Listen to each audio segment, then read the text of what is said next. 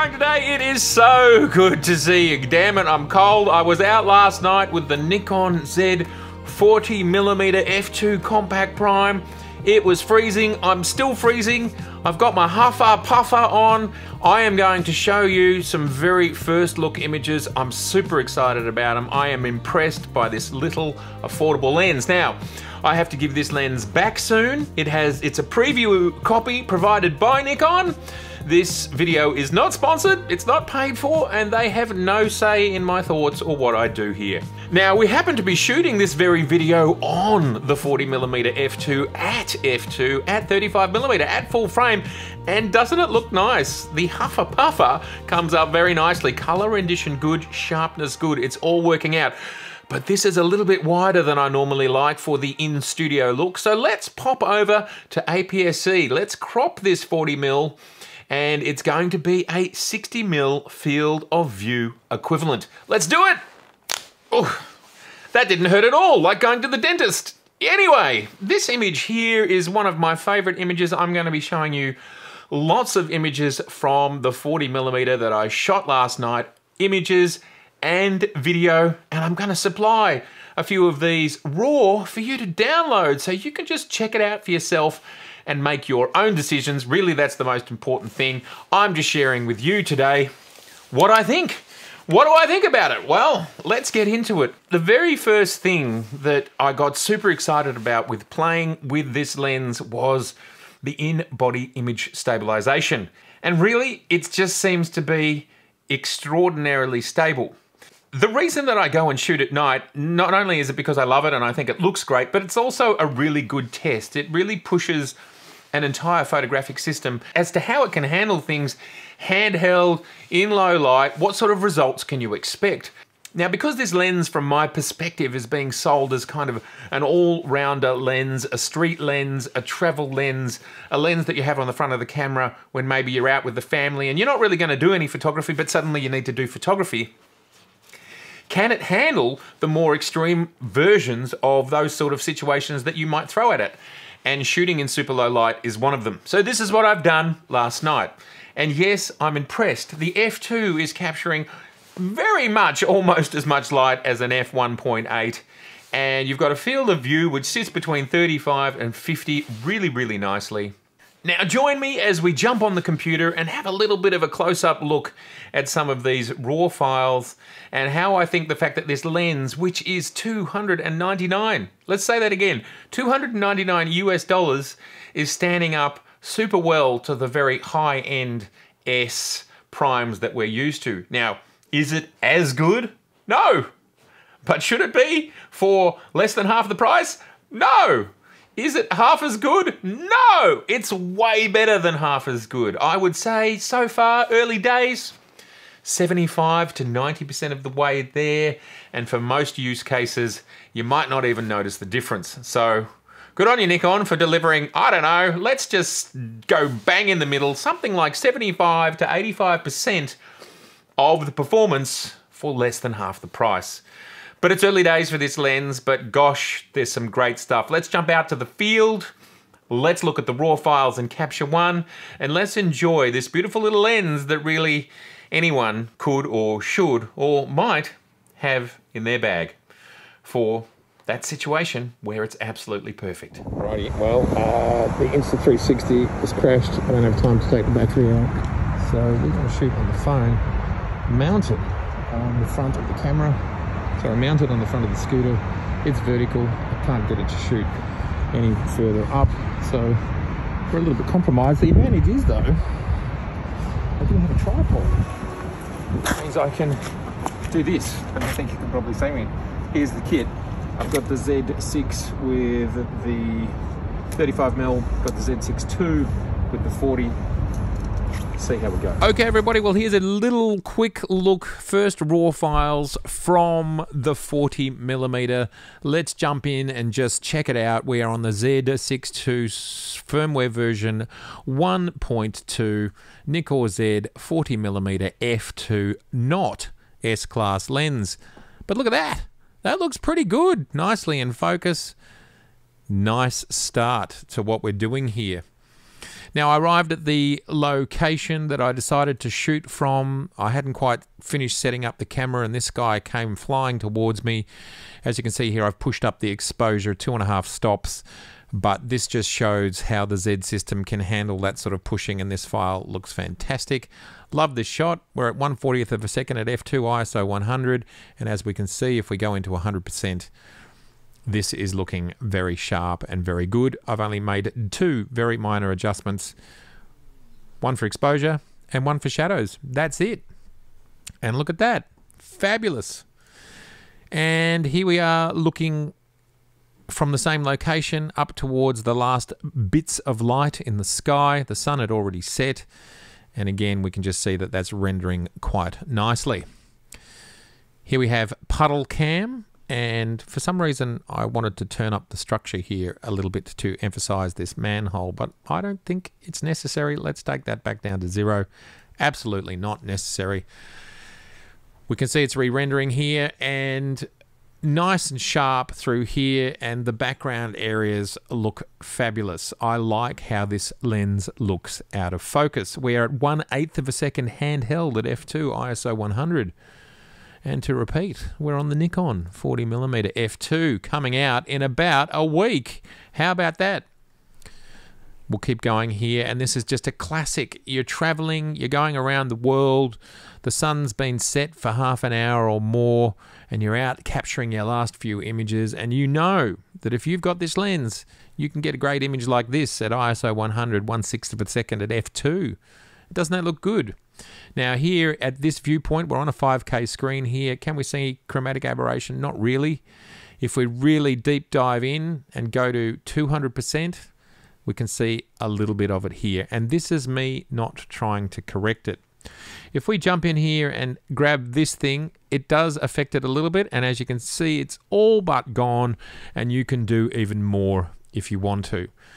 I have not removed purple fringing from any of these images, and I've just shown you from this one here.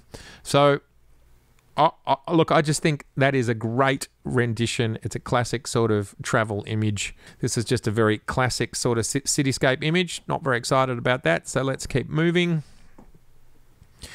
Ponyfish Island is rendering before our eyes, and I just wanted to show here that it's nice and sharp here in the foreground.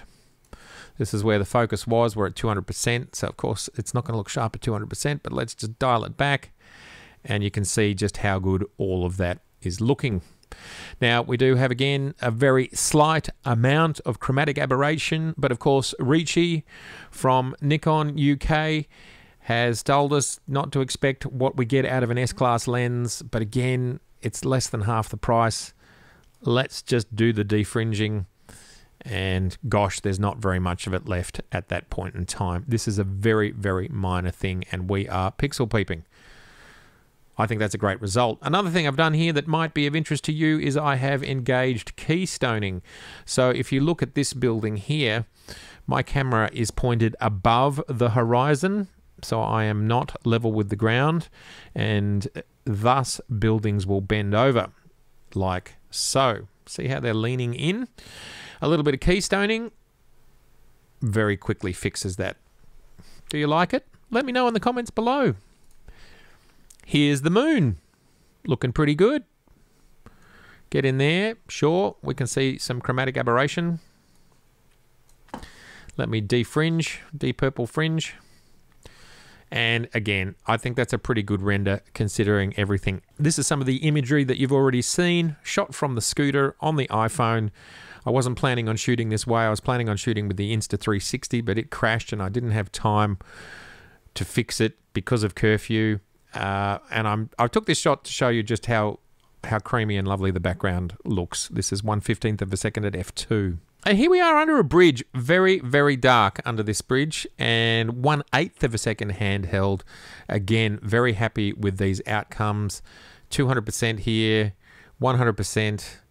I mean, it's just, to be able to, like, it's almost pitch black under here. You can't tell in this image, of course, because I'm amplifying the light by using various methods of shutter speed and aperture. I think it's just a great result. The fact that you can pull this off and get an image, a usable image. I mean, here it is again. I just think this is looking great. You're getting everything you want over here in the background at 100%. There it is at 100% rendered. That's perfectly sharp through there. And then have a look at this image. You can see here again at 100%, we've got the bridge. It's a bit soft, and that's because the focus is here. And if you look at this banister through here, this is sharp. This is sharp. This is a versatile lens and so affordable. What's interesting about this one is there's two versions. There's one here at 1/8 of a second, and I've had to push it 2.5 stops. So you can see a little bit of grain in the sky if we go up to 100%. And then there's this one here, which I shot at 1 second. You can see down here.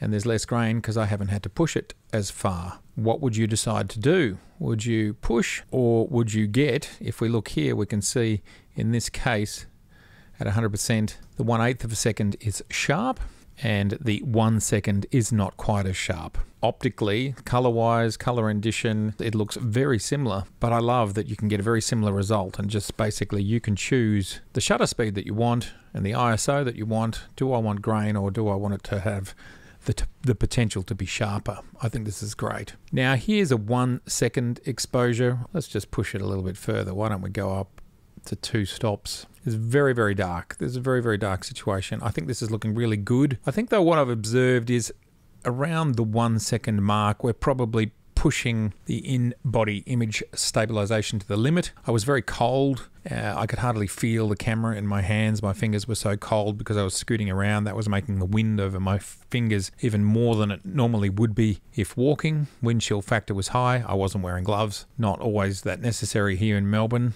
any time of the year. But I think the sweet spot for handheld is probably around 1/2 a second to 1/4 of a second, and this was a second. And it's slightly soft. Maybe if I'd kept trying, I might have gotten one. These images here, these are actually JPEGs. When you're in video mode and you press the shutter, you get a JPEG at the resolution of the video. So this is a 4K JPEG. And I just happen to like this shot. I didn't shoot it as a still, but I just really like it. Let's see, you know, how much control do we have over a JPEG? And it's always much more disappointing, obviously, than working with a RAW file. I still like that, even in that messy, grainy, abstract look. This file here, vertical, handheld, 1/6 of a second now. And if we go into 100%, because it's sharp, sharp, sharp, sharp, even sharp here in the background now. This here is about 100 meters from the steps, and then this chapel here is another 100, maybe more from here. And it's all in focus, even at f2, or in focus enough. Isn't that interesting? Handheld at 1/6 of a second. You would have no problem walking around a major city anywhere in the world and getting great shots. Handheld. If you wanted this to be, instead of 1/6 of a second, but 1/30th of a second, you could push your ISO to 400 or 800 and get a similar result, and being handheld at a 1/30th of a second or something like that. It just really is super versatile. One of these is probably my favorite image of the evening. We can come in here to 100% and see how the rain and the metal is rendered beautifully. And then I just really love this soft out of focus area in the background. Here we are at 1/30th of a second at f2. Now we saw these images earlier. This one here has been keystone corrected to make these verticals vertical. This is what it looks like without it. They're leaning in. But just look at the color and the sharpness. Again, handheld, 1/4 of a second, f2. We've got detail here, probably something like 500 meters away. Looking great. This is 500 meters. This is maybe a kilometer, and this is 2 kilometers. So things are maybe not quite 2 kilometers, but 1.5 kilometers. Of course, at f2, things are going to start to fall out of focus in the distance. Now, there was a lot of public works going on in the city because, of course, the city is empty. So I suppose it's logical. It's a good time to pull up roads and fix things. Here is a sign. We're at 100%. Beautiful and sharp. Textures here are sharp. Road is sharp. Everything's looking good. I like how the background is rendered nice and soft. Everything is under control there. This image is untouched, as we can see. This is 1/4 of a second handheld at f2. Again, another road closure. Things looking lovely, 1/6 of a second f2. And I love the colors and the textures here. The foreground, this is actually the light from the scooter. I really like this composition, the textures, the colors, everything that's going on. And even at 1/6 of a second, we go into 100%. Remember, this is a 5K screen, and we can just see how sharp all of this is. Very, very sharp. 200%. Well, I suppose it's still sharp. I don't really like looking at 200%. I don't think it shows us the real world and actually how you would ever see it or reproduce it. But this is all looking good. Now in this image, I'm getting the table here in focus. So if we go into 100%, we can see this is nice and sharp. We are 1/6 of a second handheld at f2, wide open. And we can see the background's looking lovely and soft. Now the light, whatever lights they're using here, I find it super hard to color balance. And you go a bit more blue, and this becomes too blue. This starts to get a weird blue-yellow color, and the mixture of the multiple different white balances, the mix of the multiple color temperatures that are in this environment are very hard to flatten out without doing basically a layered image. Possible to do, but again, what we can see here is the table in the foreground is in focus. At 100%, it looks fantastic. And then we fall into the background out of focus. Lovely. Now this image here is towards the end. I was rushing at this point because curfew. I had about an hour to go before I had to be home. We have a curfew, I know. Let's not get political today about it. It hasn't been a good day here in the city of Melbourne.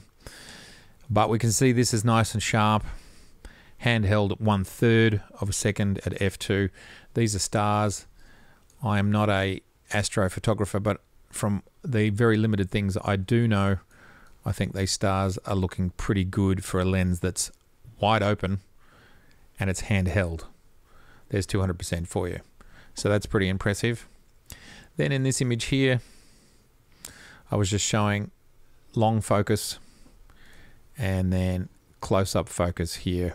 Again, nice rendering. This looks lovely and sharp here in the corners. I just think that looks great. I mean, here we are at 100%, and that's looking wonderful. Just to reiterate, it's a $299 lens. That's a great result. And here's an image looking back at the city at 1/2 a second, f2, and I just think for 1/2 a second handheld, this is rendered very nicely. Going to 100%. The focus is around this area here. That's looking great. And here's this bridge, which you've seen in a few videos of mine from another angle. And again, this is another 1/2 a second exposure. And I just think you couldn't ask for anything more from a lens of this price. I mean, I actually think it's over delivering. Handheld, f2. Here we are at 100% sharp. This is looking sharp. This is looking sharp. It's just great. You can see the half shutter speed over here. People are blurry. And the final image, cityscape. Our very first look at the 40mm f2 compact US $299 lens. Way more from me to come on this lens, but more importantly, I would love to know what you think. What do you think about this lens? What are you seeing so far? Are you thinking of getting yourself one? I know from the poll, lots of people are interested in getting one, but tell me your thoughts now that you've seen some images. All right, everybody, absolutely spectacular to see you. If this is your first time here, I would love to see you again, so please do subscribe, please share, please like. Fantastic for this little old channel. And yeah, more important than anything, get out there and make some art, have some fun, walk around, enjoy the world, and embrace the fact that we are alive. It's a pretty special thing. Okay, I'll catch you later.